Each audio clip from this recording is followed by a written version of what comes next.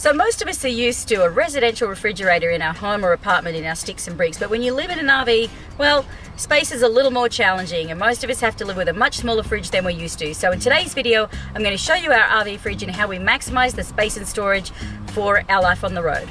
Stay tuned.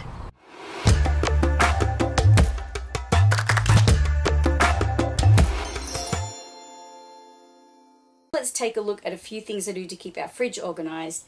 Actually, not too stocked at the moment, so I need to do a grocery shop, but I can give you a few ideas of what we do here. You'll see that this top little shelf, it's not very practical in size, so I try to pop things that I'm not using very often, just, you know, big jars or tahini. I've got some bouillon, there's some coffee, capers, salsa's good to fit up there as well. I like to keep an open container of some baking soda, just to absorb any fridge odors, so that's always in there. Eggs we always keep on this top shelf. They just really seem to work there. This even fits one of those large 36 flats of eggs from Costco. And this is at this little corner. These are the containers I was showing you before, that these small ones really, even this size, can just squeeze in here. So it's a really, having all of these different size and shape containers just gives you a lot more flexibility making the most of your fridge, especially if you've got a small 6 or 8 cubic foot fridge in an RV like we do. This is not a residential fridge, obviously, so you've just got to make the most of every inch. So you might remember too that I was talking about these containers, how they're really good for traveling, and these are locked in place. So when you're driving down the road, if you've got multiple containers, you can see even in this space here, using the different shapes and size containers, you can actually fit quite a lot in this small space if you're really clever about it. It's a bit like playing Tetris in your fridge. Definitely time for a grocery shop around here, but here's what I mean about the Debbie Meyer space bags. I just use them with an elastic band, and you can literally, you know, just put things in wherever they will fit. Things like scallions can pretty much fit in anywhere. When you've come back from a big grocery shop, that's really handy to be able to put something like this in that is only the size of the vegetable instead of a container, which is a lot harder to maneuver. But definitely need a bit of a grocery shop around here. We usually have 2 of these. We still have the other one. We just find it more practical to keep that space open.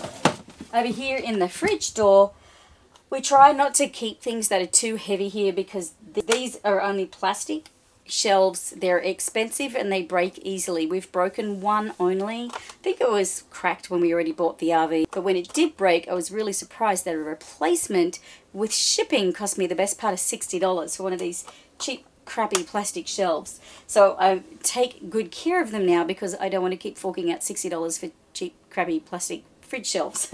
So these are all plastic containers. Believe it or not, these are even plastic vinegar containers, and these tend to be vinegars and sauces, and by having all the same size and shape containers, it actually is a more efficient way to store them because it's maximizing, you know, these odd shapes. A little more limiting, but those ones aren't too bad. But yeah, you can get a lot in here with the same size and shape. But recommend plastic, obviously ideally BPA free plastic if you can. This one's glass, but I just try not to keep too much glass in here to avoid the weight, because again, especially when you're driving, that's extra weight on the shelf and you don't want to pay $60 for it.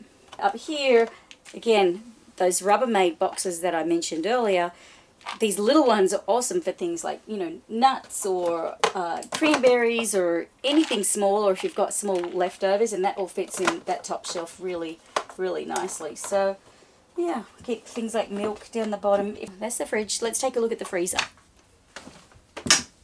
So our RV freezer's pretty small. It actually does have an ice maker, but we removed the ice maker box and turned off the ice maker because we really don't use that much ice and we wanted to have the extra space for food instead. And because we don't use that much ice, we make ice the old-fashioned way using ice cube makers. This one is great because you can fill it up with water and a lid and then lay it in there, and then they actually pop out as ice cubes. And you could put those in a plastic bag and then keep making them. Big round. I really like ice to last you a long time. I mean, these last ages. You can get these in most liquor stores, I guess. And we got these at the Maker's Mark when we did the distillery tour. But these huge, big ice cubes will last forever, and we just make them and keep them in the freezer. But you can see we don't use them very often. Up here again, more of these Rubbermaid containers are super handy. more of this Talenti sea salt caramel ice cream, which is also handy. I don't think I need any more storage containers, but I haven't found a reason to stop buying the ice cream. This is handy. It's called Wine to Go, I think. So it's like a 750ml plastic flask that we fill with water. I think it's designed for wine, but we fill it with water, and then when we go on hikes or on a picnic, we can throw this in to keep the food cold as an ice block, but then as it melts, we've got nice cold drinking water. So that is a really handy little thing as well. I'll see if I can find the link for that. It's probably on Amazon or something. But again, containers of different shapes and sizes that lock into each other. Really, really handy for your RV fridge and freezer.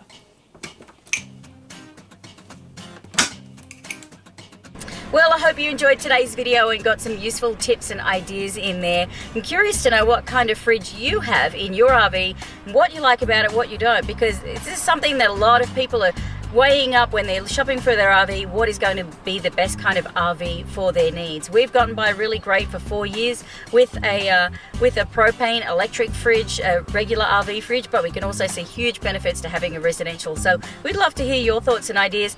Pop them down in the comments below. Of course, like this video, share it with anyone else you think might find it useful.